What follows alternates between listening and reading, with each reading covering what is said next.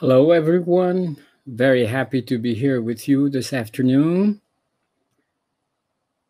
Hello from Alpha Jangada. Okay, glad to see you too. Hello there. Yeah. Well, can you please type in the chat where you are from?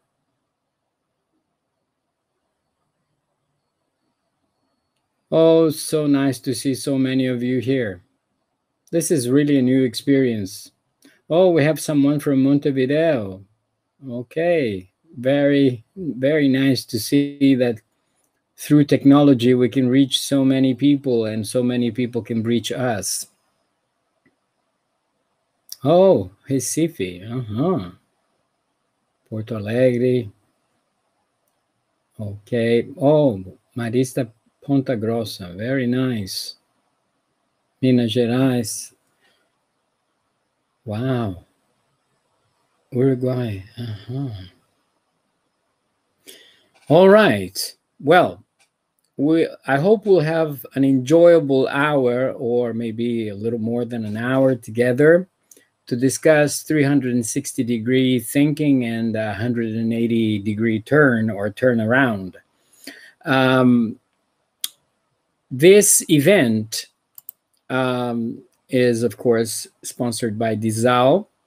I am very thankful. I have a very long relationship with Disal, and I'm very thankful to everyone there. This is a very nice moment also to be with the people at Disal. We have, as I said, a very long relationship, a very long history together.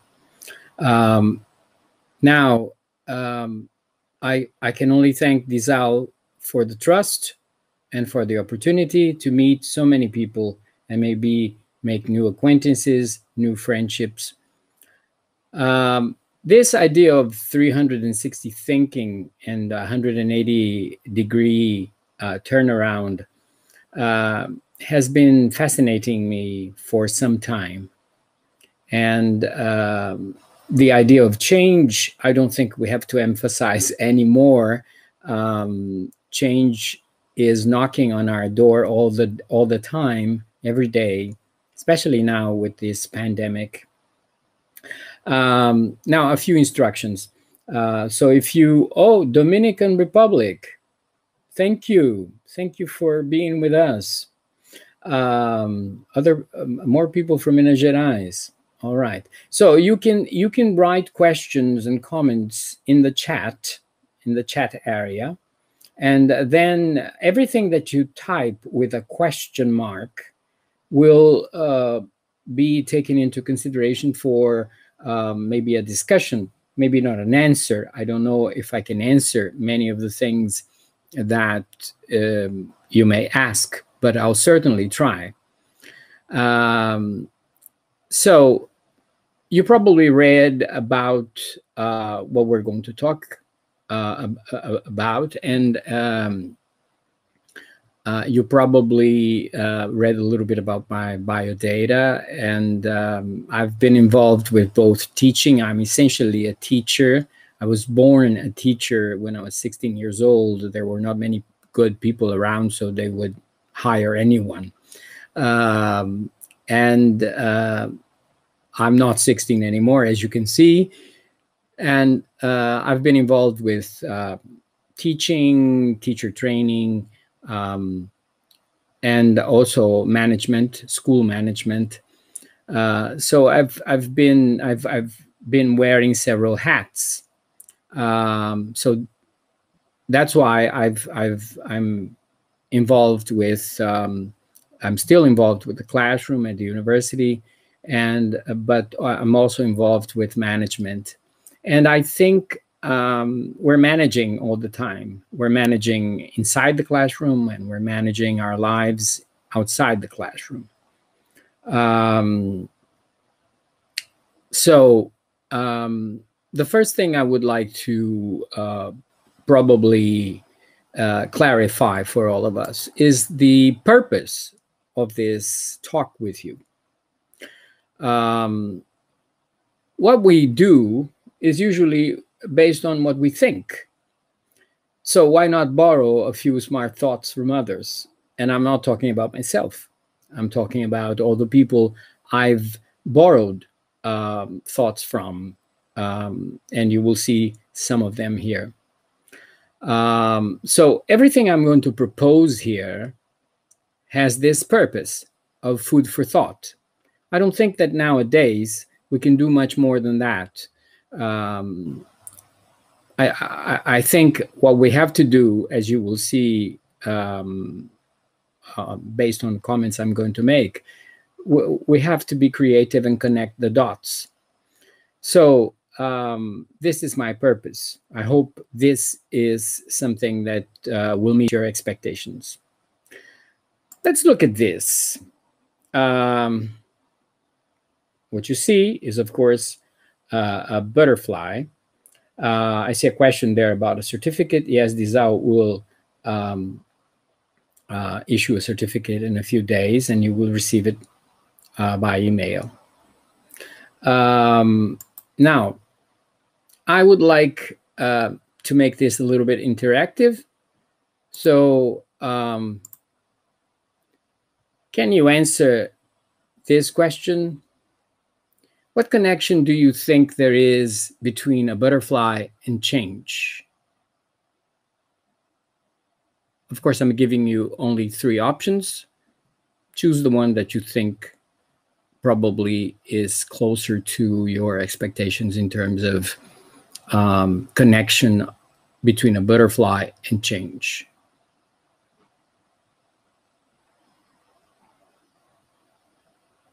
I'll give you a few more seconds to answer that.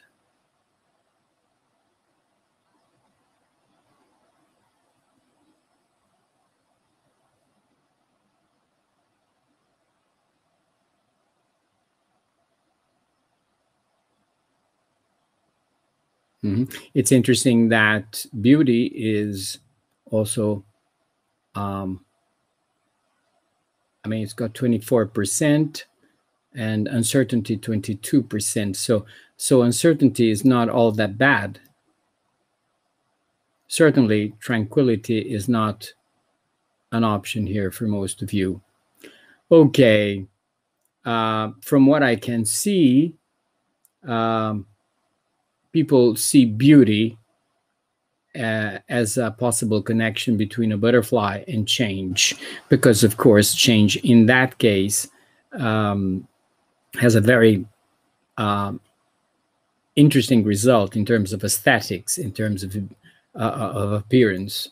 So beauty seems to be winning. Okay, that gives me, yeah, there is beauty in change, definitely. Okay, I'm going to end the voting here, and I'm going to propose another moment of interaction. So, as you can see, beauty is the winner here. All right. Now, oops. We have the butterfly here. Now, look at this. And again, let's have a survey. What connection can you see between the elephant in the picture and change? We have 3 options again. There are never small changes in life. Changes always bring along nasty consequences. Noticing change may take some time.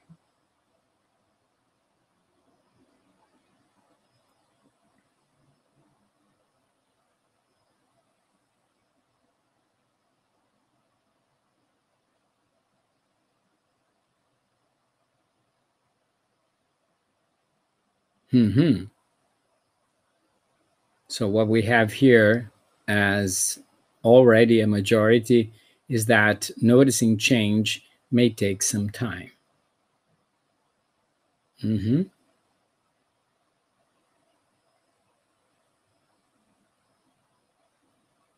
All right.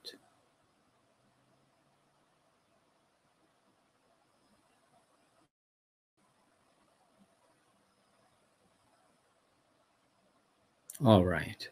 Okay, that gives me an idea that we are basically on the same page on this. So the idea is that, of course, change in this case, in the case of a butterfly, has very beautiful, maybe positive results. And in this case, um, sometimes something that starts almost unnoticed for a long period is not a problem. But certainly, an elephant in the living room is a problem, and maybe we were not noticing that that was going to be the result. Change is slow until it isn't, and even more now when we don't notice change because our lives are at a very fast speed in every area, in every field of our lives. And so we don't notice things. Well, do you also have this feeling that we seem to be more and more often at crossroads? We have to make decisions, and sometimes we have multiple roads ahead of us. Do you have this feeling too? Yeah.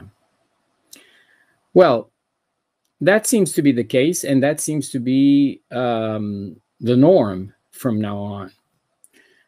Which leads me to this saying in English, for now we see through a glass darkly. Do you remember this? Do you remember where this comes from? Well, the whole sentence comes from this from St. Paul's first epistle to the Corinthians. For now we see through a glass darkly, but then face to face. Now I know in part, but then shall I know even as also I am known. Well, this saying or this sentence in English, for now we see through a glass darkly, means that we cannot see the whole. We cannot see the whole picture. We just have a dim outline of what's there. And in the picture I chose, we have maybe the person in a train or in the subway, and there is this idea of speed. So besides having a glass that is not very clear, that does not let us see very well, we also have speed. So this is certainly a problem for when we find ourselves at crossroads. We cannot see things very clearly, and we have to make very fast decisions.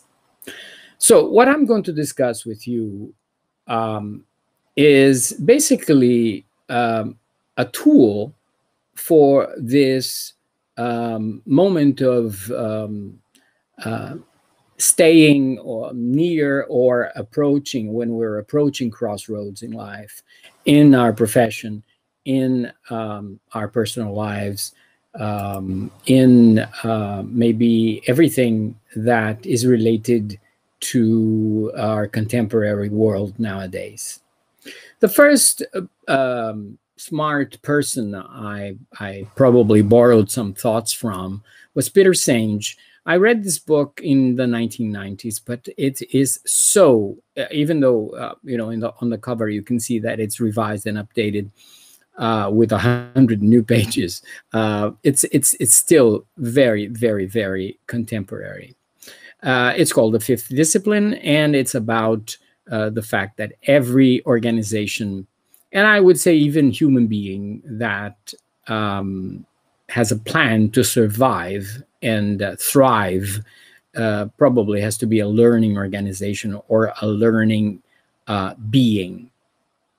And the problem with being at crossroads and the speed at which life is moving nowadays, is that, according to what he says, is that we have been taught, our educational system has taught us to see the world in a fragmented way. And that is a problem. Of course, it seems very logical because it makes complex tasks more manageable. At least we think that these tasks, because we break them apart, because we see the world in fragments, we sometimes think that we can handle things more efficiently. However, according to him, we pay an enormous hidden price because we lose our intrinsic sense of connection to a larger whole. And that is more or less, I think, what we say when we talk about the forest and the trees. It's very important to see both. It's very important to see the forest. Yes, we have to see the whole, but we have to see the trees also. And this is part of what I mentioned in the abstract of the 360-degree thinking. But if we look at things in a fragmented way, we have this little problem here. Are you familiar with the expression in English, hale and hearty? We usually talk about old people, maybe like myself, and we say that well, that's a hale and hearty old man. And hale actually is not very much used separately from this collocation. But hale is, in Old English, the root of healthy and whole is hale. They have the same root. And it's interesting that seeing things as a whole is very healthy. And that's the food for thought, the first food for thought I would like to share with you. Therefore, when we don't look at things as a whole, maybe we're not looking at the situation in a very healthy way. Because there is this mismatch between the reality, the nature of reality in complex systems, and the world is a complex system, our lives are complex systems, and normally the way we think about this reality usually dissociates cause and effect. And the point is, usually today's problems come from yesterday's solutions. And you can probably think of many examples of cause and effect, and what was a very positive effect some time ago is now the cause of one of our problems. And definitely, how can we solve this mismatch? The first thing we have to do is to correct this mismatch, is to stop thinking or considering, according to Peter Senge, that cause and effect are necessarily close in time and space. Because, okay, this happens, so we have the cause, then we'll have the effect. In fact, nowadays, it's more and more evident that many of the important events in the world have cause at a very distant, in a very distant past, and maybe the effect we can see only now, but we don't see the cause. So this is the first thing. Let's stop thinking that cause and effect happen very close in time and space. That's the suggestion for the 360-degree thinking. We have always been in an age of interdependence.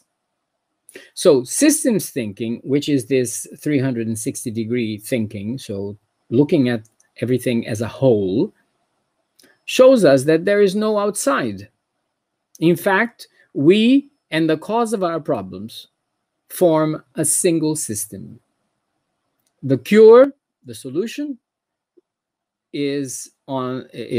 lies in the relationship with the enemy, and the enemy is in quotations there because it's no enemy, it's an opportunity. Peter Senge defines systems thinking as a discipline for seeing wholes and a framework for seeing interrelationships rather than things, or the idea is to see patterns of change rather than static snapshots. This is crucial for what we're living in the 21st century, even maybe what we have lived in the 20th century. Well, maybe in other or on other occasions, we will discuss tools for systems thinking. Today, I would just like to leave you some comments that will probably make you think whether you are looking at your life, your profession, everything that is happening around you from a whole perspective or a fragmented perspective. And that is going to make a very big difference. As a clear example that many people have been doing this, or some people have been doing this, I'm going to show you maybe something that you already know. Maybe you're familiar with Nikolai Kondratiev, or Kondratiev. He was an economist, and this is my food for thought number 2. He developed what nowadays is known as the Kondratiev. He didn't call it when he wrote his book, but other researchers after him called these cycles or waves the Kondratiev waves or cycles. According to this theory, and again, we're looking at the whole, but we're also looking at the fragments, but not dissociating cause and effect in time. These cycles, there's a dispute there. Some of them might last 50 or 60 years.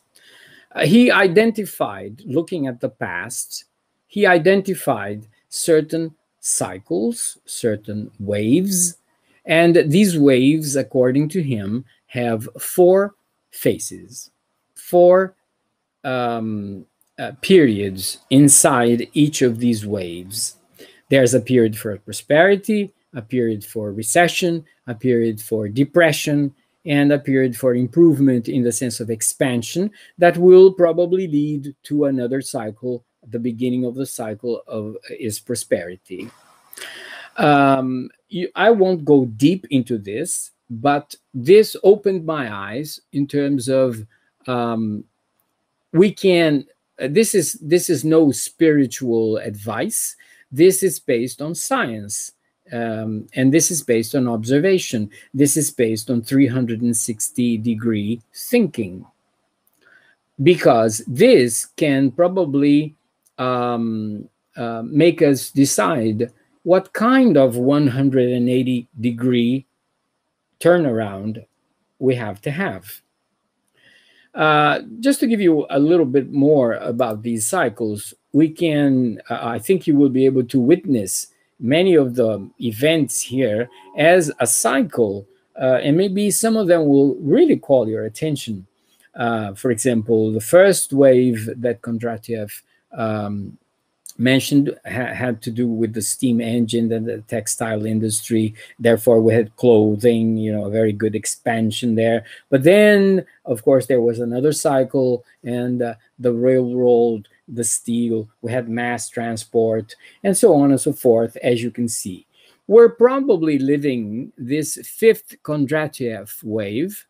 It probably started around 1980, and it will last between 1980 to 2030. So it's, as I said, 50 years or 60 years. And then if this is true, we'll continue having other waves. And the experts are talking about, after we reach 2030, we'll probably have this kind of cycle, which will involve a lot of biotechnology, psychosocial health, and a holistic health concern. Interesting, because holistic nowadays also has to do with this idea of looking at the whole picture. Were you familiar with Kondratiev waves before? Had you seen this?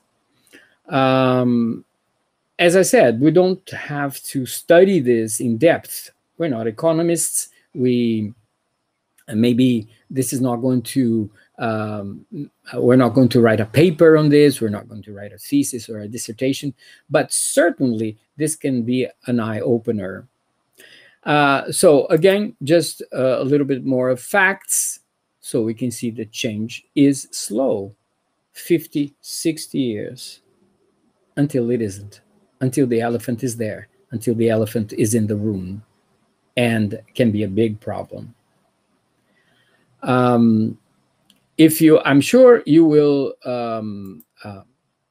look into this, maybe Google it, and you will read more about it. And as I said, you don't have to become an expert, but you can certainly see that we are in one of these waves.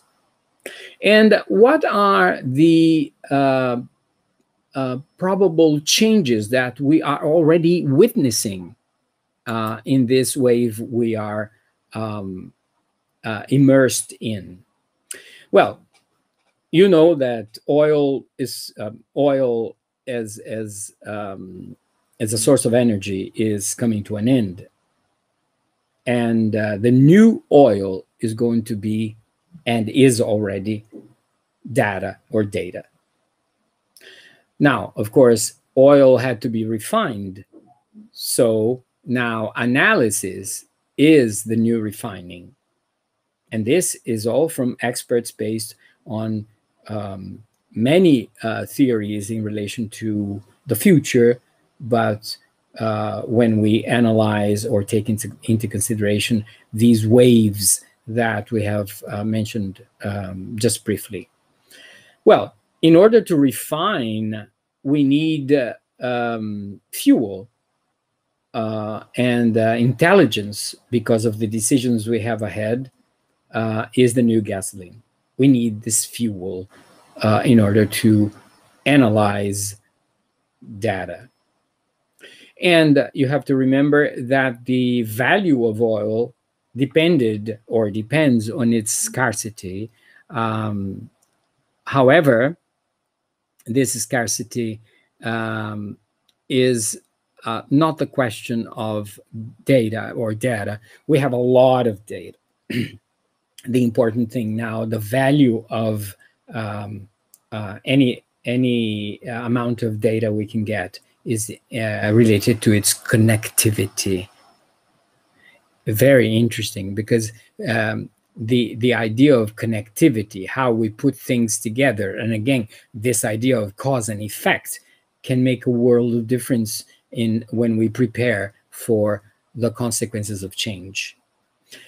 And of course, for a long time, green, the idea of nature having to be preserved and having to be protected. Now, privacy is the new green, because data is so important. This is so clear when we think of fake news, for example. Well, considering all this, this is where the 180 turnaround probably starts. We're looking at things from a different point of view. Now, it's very important not to make a turnaround of 360 degrees, otherwise we'll end up where we started. But it's very important to analyze things using this 360 degrees approach, the idea of systems thinking. But maybe the turnaround we have to make is just of 90 degrees, 180 degrees, 45 degrees, so that we don't end up where we started. Well, let me give you some facts also about this, the winds of change, and therefore some of the causes of these waves, or that have already come with some of the waves and will come. I will not focus on each one of them. My interest here is certainly in causes that will affect or impact education and therefore our lives, and probably the lives of every human being on the planet, since education is so vital for this century and for the centuries to come. Here in the economic aspect, I will focus or draw your attention only to the idea that population aging will certainly affect research that has already been looking at human enhancement technology. People who live longer will have an extended life cycle. Because of this, of course, because of technology, in the aspect when we think of jobs and the workforce, of course, we already have robotization, and this is creating or this is generating the creative destruction of jobs. It's creative, and creative destruction seems a little bit antithetical, but it's not, because some jobs are being destroyed, but others are being created. The only problem there is how prepared are we for these new jobs. And of course, because of technology, again, telecommunications and the Internet of Things, companies are more and more geographically dispersed, and we can work, we can have home office work. So this is already happening. Now, specifically in terms of population aging and human enhancement technology, what the experts are telling us is that maybe not us, maybe I don't think I'm going to be I'm going to live to be 120 years old, but many of the young people today will, because of human enhancement technology. And this means that, according to predictions, that so we're looking at causes and effects, we're looking at change that might seem very slow now, but when it comes, it won't be slow anymore. We'll have the impression we'll have is that that everything happened very fast. So probably people will retire only after they are 100 years old. Adolescence will probably last until you are 40 years old.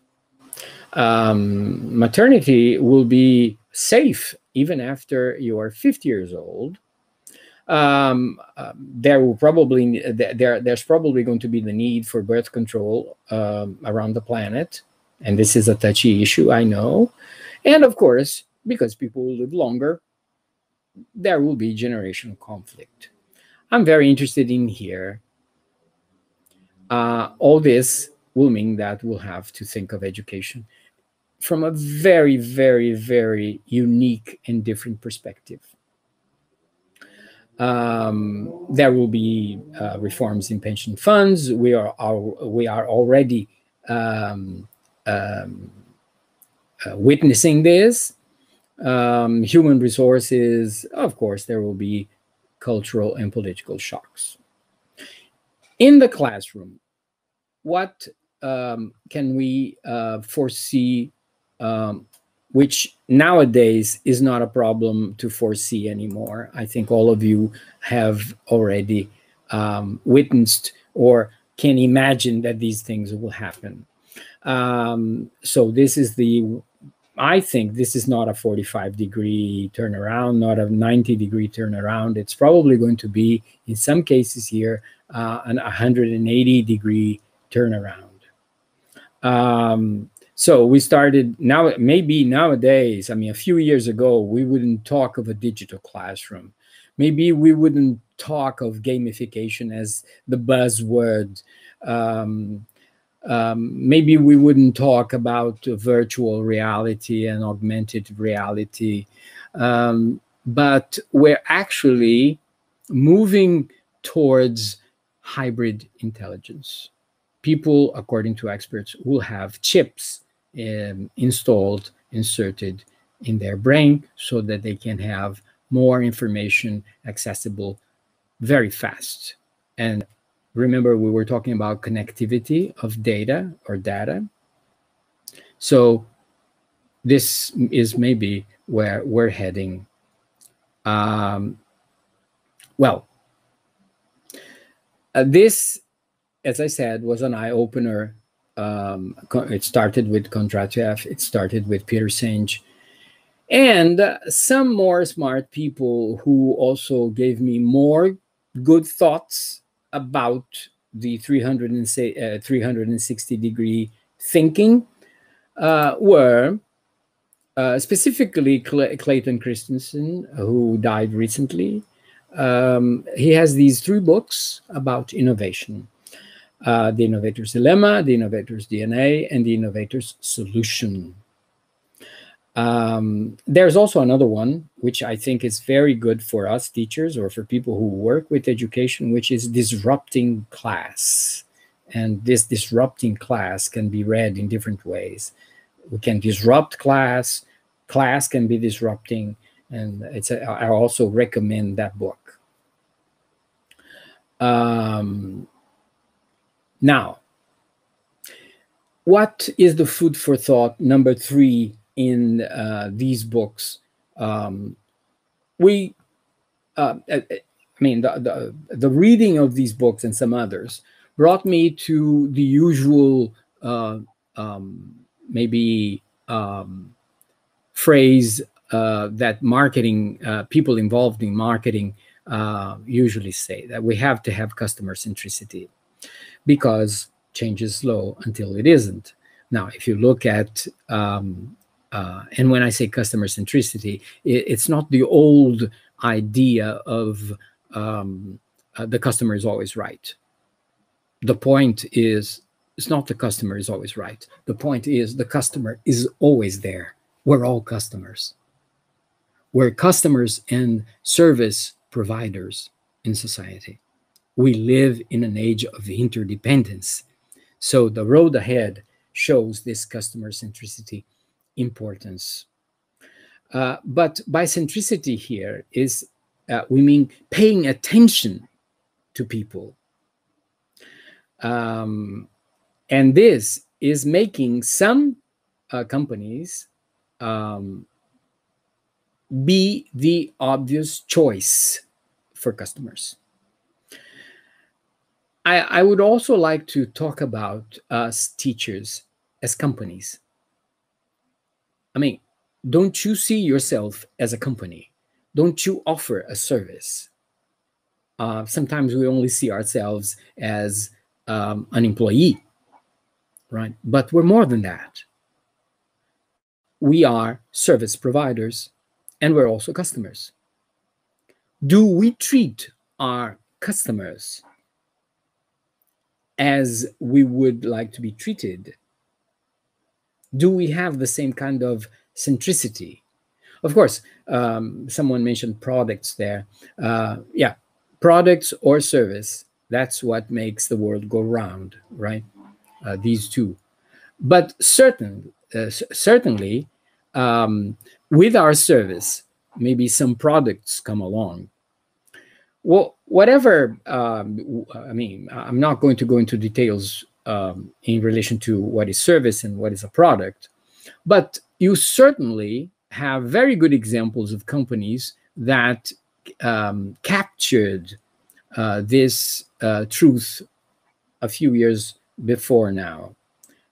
For example, our vision is to be Earth's most customer-centric company, to build a place where people can come to find and discover anything they might want to buy online. We're talking about products, yes, but we're also talking about expectations. Yeah, that's Amazon. That's it. But look at this. This is even before Amazon. We create happiness by providing the finest in entertainment for people of all ages, everywhere. Very powerful words. Create happiness, finest entertainment for people of all ages everywhere. And I guess most of you will agree that they have been successful. But of course, change is slow until it isn't. So that's why you cannot simply think that what you have done is going to be working all the time. There is this creative destruction of jobs. We have to be analyzing things from a systems thinking perspective, and maybe we'll have to make some turnarounds. Disney has been doing this. Many other companies have been doing the same thing. So if you are a company, well, let's consider this. What is the relationship that you have or that you establish between the customer experience and the customer centricity? That is how the customer perceives our service and how we are concerned with the customer. In general, companies and people who simply meet the needs of the customer, they are at a very basic level of customer centricity. And so they are not the obvious choice. They may be simply forgotten because of price, because of service, because of any other feature that someone else who maybe goes up in this pyramid will offer. We have an easy customer experience, and would be at an intermediate level if you, as I said, we would be at an intermediate level of customer centricity if the relationship is easy, right?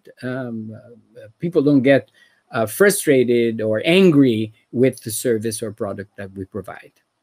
But the advanced level of customer centricity is when the relationship is enjoyable. And it's interesting that, for example, with Disney, they mention the finest entertainment and happiness. Isn't that what all of us want, after all? Yeah.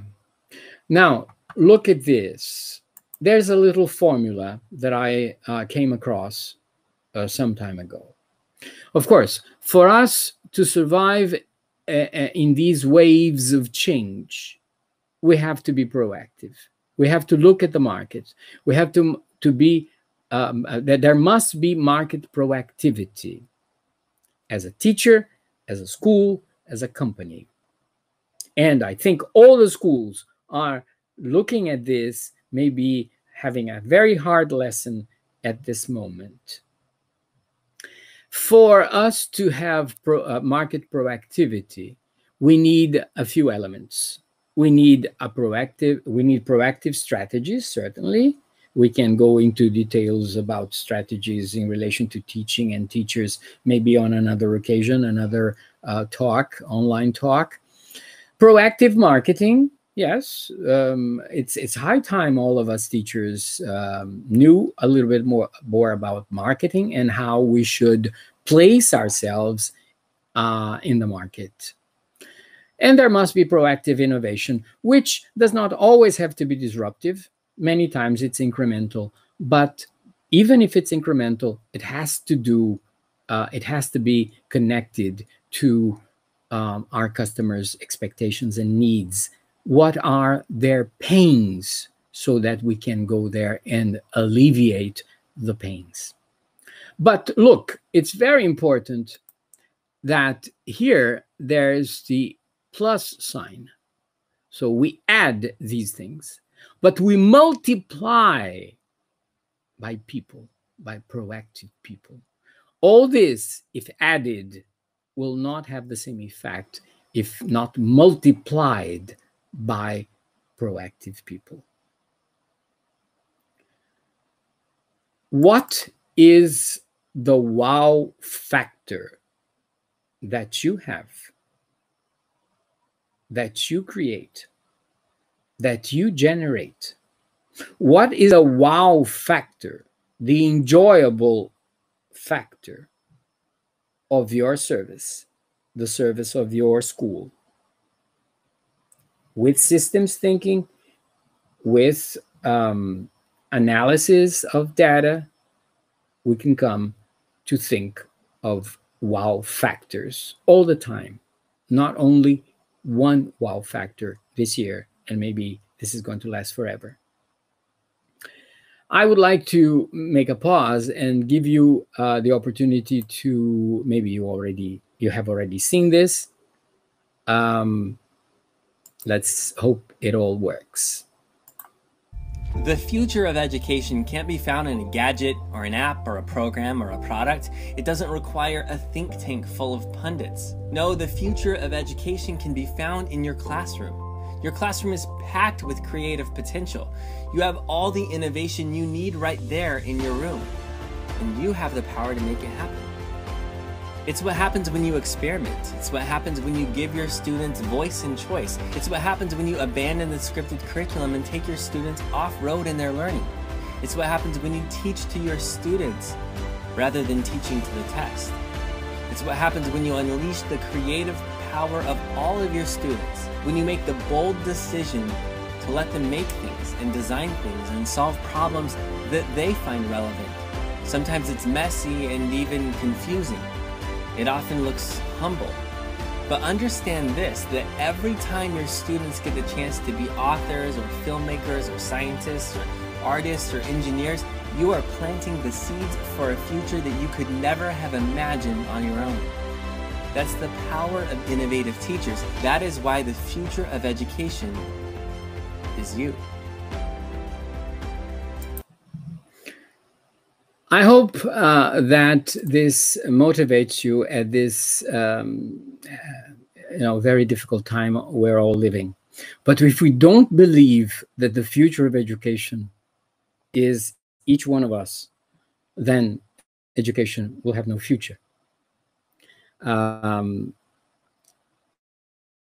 We seem to come back to a slide that I've already used. Crossroads again? Well, that's life. And when we maybe reach crossroads, I always like to remember, I teach British and English and American literature at the university. As I said, I wear several hats. And I like to, when I have to face the crossroads that happen to simply spring up in front of me, I like to remember the verses at the end of this poem by Robert Frost. There will always be very, very, very many roads ahead of us. This is from the poem by Robert Frost, as I said. And the last verses are, last lines, 2 roads diverged in a wood, and I took the one less traveled by. And that has made all the difference. So are we going to keep looking at what everyone has been doing, or are we going to travel are we going to take the less traveled road? Traveling taking or choosing the less traveled road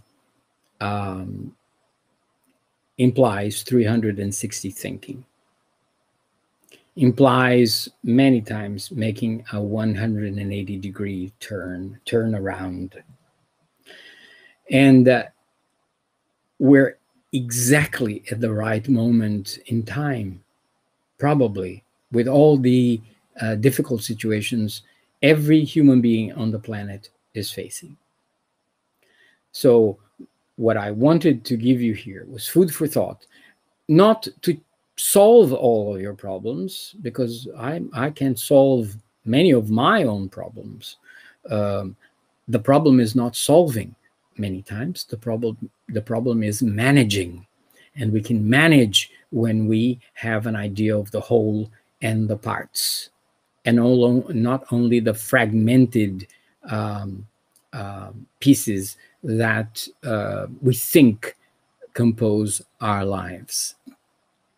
And we come back to another slide with a slight different touch here. All of us have good ideas, but you know, good ideas without action usually become regrets. I would like to end this with a quote by someone you probably know very well, at least in terms of the news and some things you might have read. Your work is going to fill a large part of your life. And the only way to be truly satisfied is to do what you believe is great work. And the only way to do great work is to love what you do. If you haven't found it yet, keep looking. Don't settle. As with all matters of the heart, you will know when you find it. And this is someone who knew about jobs, Steve. So this is last but not least food for thought. This talk is dedicated to the courageous souls who do the work that matters.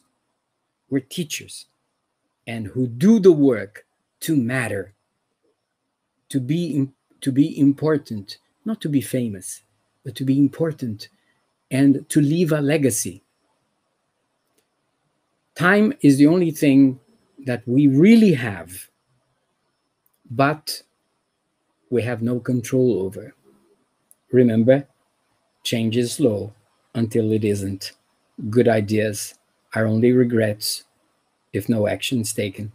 Thank you for your very, very precious time. So I hope you have enjoyed this. I hope you have found some things to think about, and maybe look at systems thinking. Oh, thank you very much. Let's see if we have any, maybe the people from Disal can help me there. Do we have any questions? Let me see if we have any questions. It seems we have 3.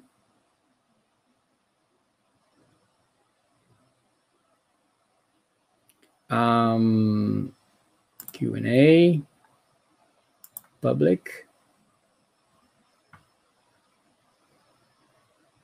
Thank you, thank you. I hope you can read the books, share these these pieces of food for thought with other people.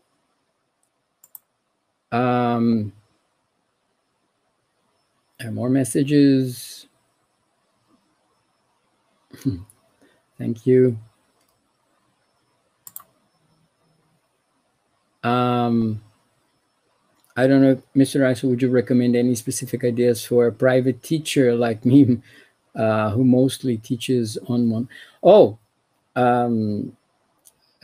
maybe I'll leave my, I'll type my, okay, would you recommend?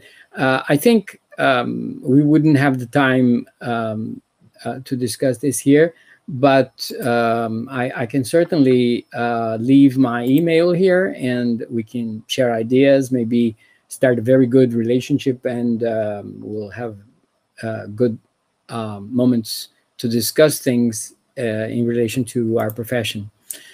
Where can we find you? How can we follow your work? Well, actually, no, I don't have a website.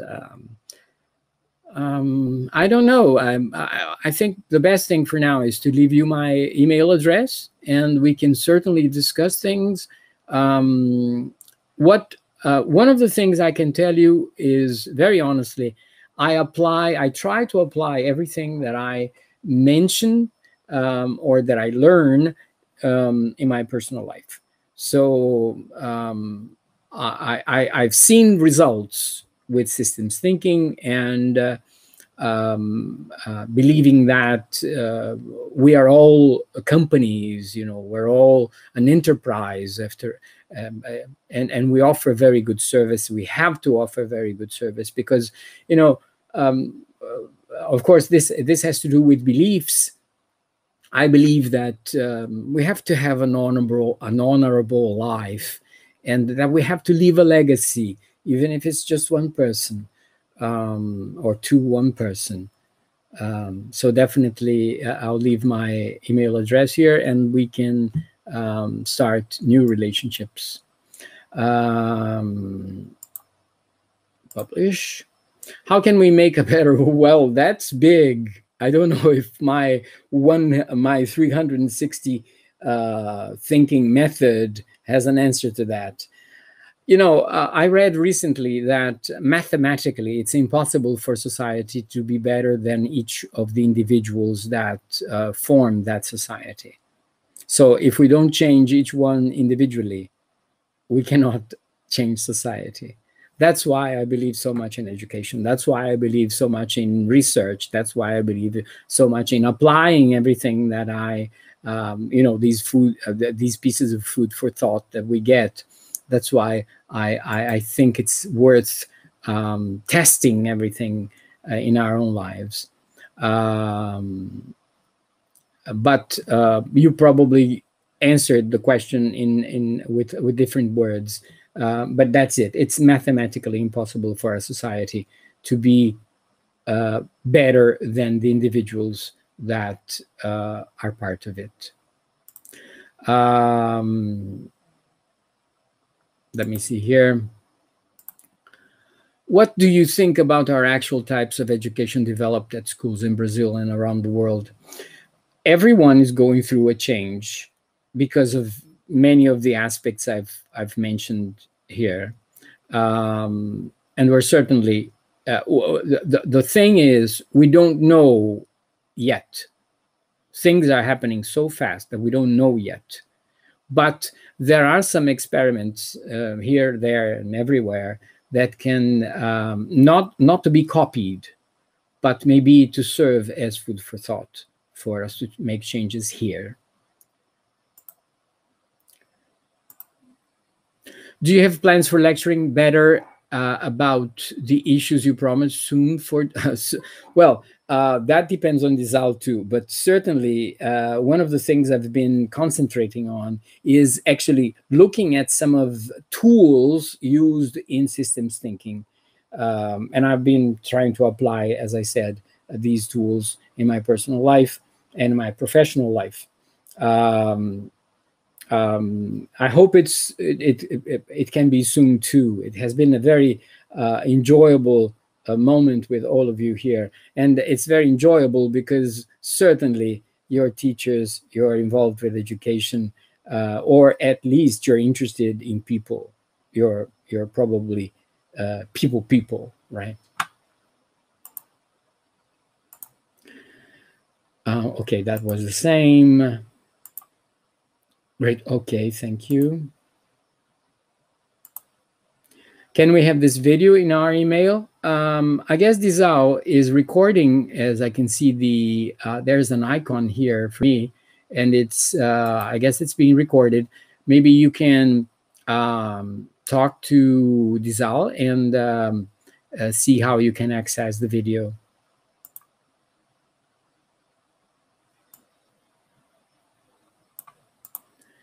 Okay, thank you. The best. Oh, thank you. You know why it's probably the best? It's because of you, and it's because you are thinking about change. Thanks for answering and giving me good hopes. Okay. Thanks. Okay, sorry. I guess that was it. Now,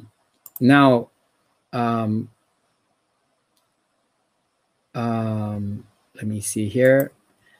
This is my personal email address, and maybe we can, as I said, start a very long and fruitful conversation through technology. You see it? Yeah, did I do it right?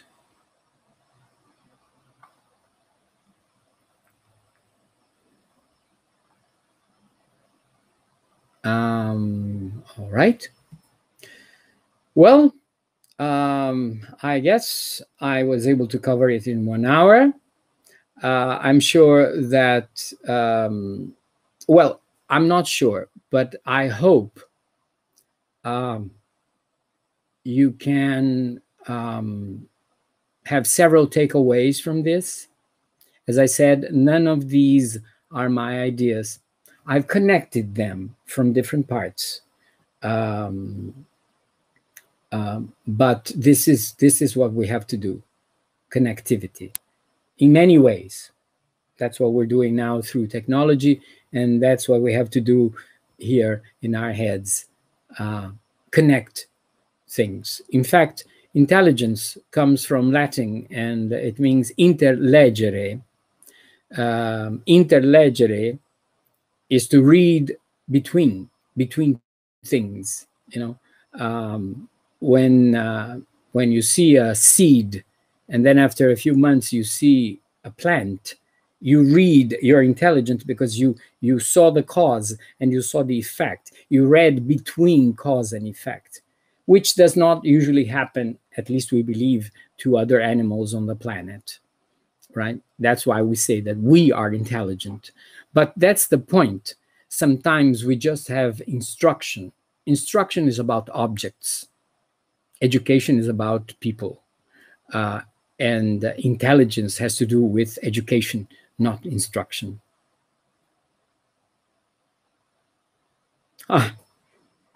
Thank you for the comment, Katya. Well, I lived in São Paulo a long period of my life.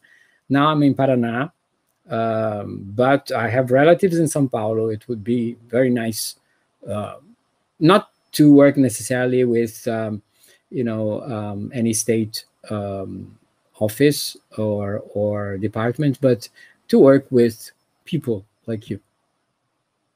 Okay. All right. Thank you very much. Hope to get messages from you.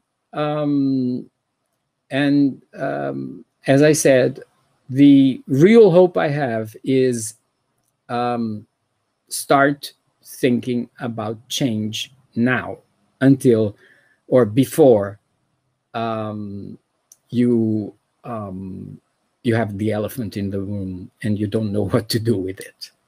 Let's all hope that systems thinking will probably bring us more butterflies than elephants. Thank you.